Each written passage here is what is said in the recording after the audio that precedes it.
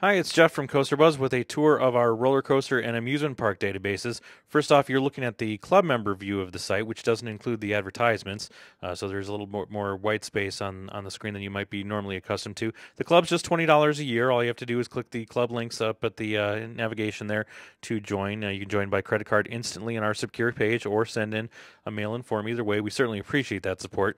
Let's start with the search bar at the top of the screen here.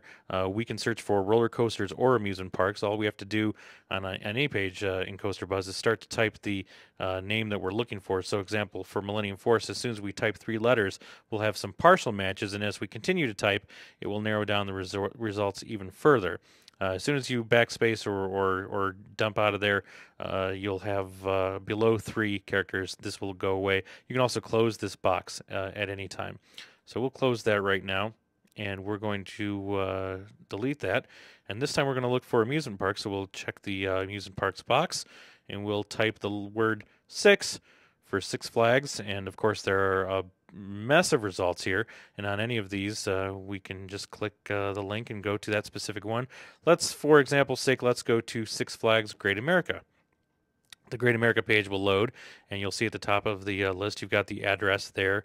Down the right side you have the news and also a list of roller coasters from the park. Down here at the bottom we have buzzers at the park, which shows me as being there, and that's part of the meeting calendar function. We'll just bounce over here really quick. You can click any of these links that are shaded that show that people are going to be at a particular park there, and on this day you can see a number of our members were at various parks, and I was at Six Flags Great America. Not really, but for the sake of example, let's say that I was. You can also do a map of the particular park, and some maps have more detail than others. In this case, we'll look at Six Flags Great America, and you'll also notice this little pop-up here that says, see this location in bird's eye view, and we'll get to that in a moment. You can see it got pretty close to where the park is. There's the parking lot. If we zoom down a little or scroll down a little bit, you can drag it, or you can use the controls here, and then you can use the hourglass, or rather the magnifying glass icons here to zoom in or out, or use your scroll wheel on your mouse, and you can see stuff right in the park really up close. If Bird's Eye is available for a particular park, if you click on that, it changes to a view that's more of a helicopter view, and it's kind of neat. You can see the details in one of the rides and the overall layout of the park, and again, you can get pretty close to that as well by zooming in, and there you can see Batman the Ride with its fresh yellow paint job. Which happened a couple of years ago, so it's a nice looking ride there. If you click hide map, it'll reduce that and it will be gone. In the event that you have a missing roller coaster here, all you have to do is click on the contribute link here for contribute a coaster to this park's database. If you're looking for a park that's not in here, all the contribute links are always on the right side of the page there. So for example, if you wanted to add a park that was not in our database, you can do that. If we go back to the Great America page here and look at some more details here, the contribute link for a roller coaster, when we go to that one, will actually pre-fill. If you come from that park page, it'll pre-fill the location. So we've already got the Six Flags Great America listed on there.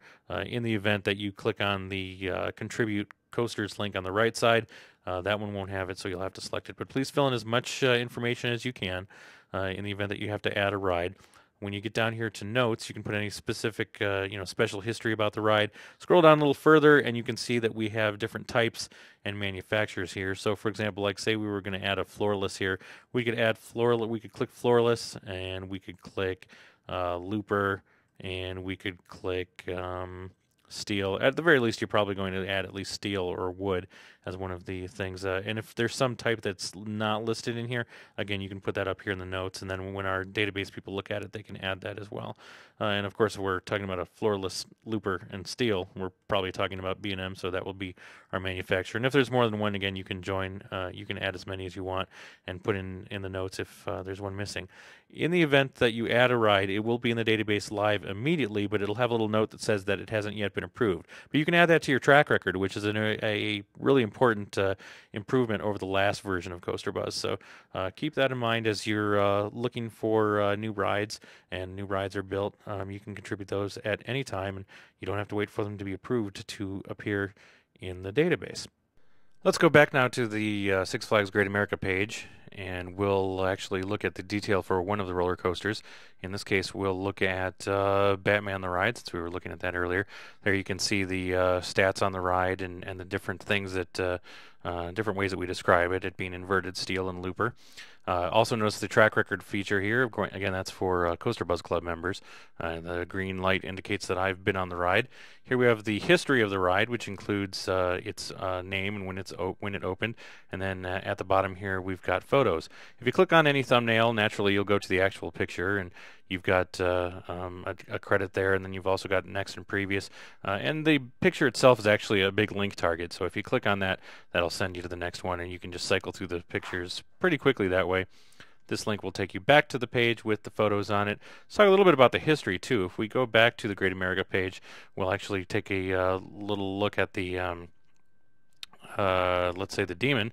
And I bring up the Demon just from the standpoint that I know that particular ride was also known as the Turn of the Century at one point. So you can see there that Turn of the Century is listed with its dates 1976 to 1979. If I click on that link for that ride, notice it still says it's in my track record because it's physically the same ride. So those are the kind of the rules that we talk a little bit about in the track record video as well. So overall, those are the roller coaster and park databases.